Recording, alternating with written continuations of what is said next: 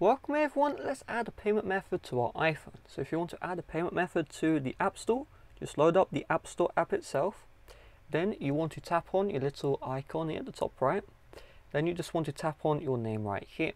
You will now be brought to the accounts page. You may be asked for your Apple ID password or Face ID. Then you'll see manage payments, tap on this one. And you'll see all of your payment methods at the top. And then you can just tap on add payment method just like this.